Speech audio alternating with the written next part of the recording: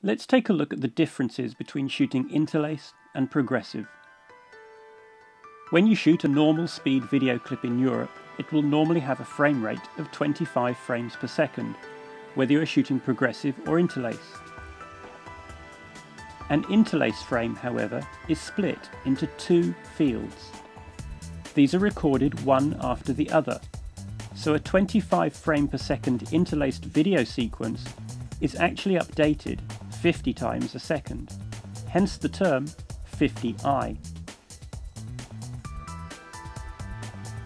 One field is made up of the odd-numbered lines within the frame, and the other field is made up of the even-numbered lines, and when played back, one after the other, they make up a frame. A progressive frame is just like a digital photograph, in that the entire frame is exposed in one instant. There are no fields. Because for any given frame rate, interlace video is updated twice as often as progressive video, interlace video can portray motion more smoothly.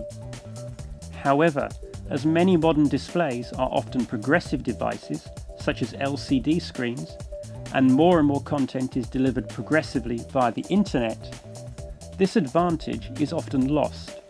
In addition, it's easier to resize and frame rate convert progressive material, as the processing software or hardware doesn't have to separate out the fields prior to processing, and then recombine them again afterwards, something that many software converters do a terrible job of.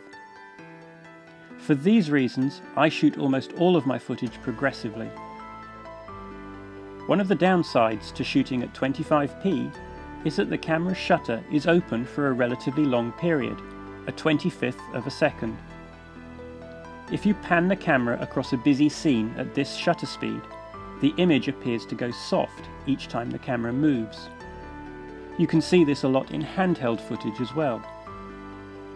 This is caused by the long exposure period. It's not a camera fault or an issue of the codec.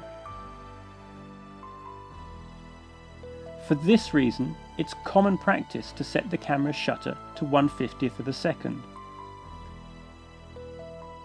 Doing this shortens the exposure period, and the image suffers less from blurring during any camera movement.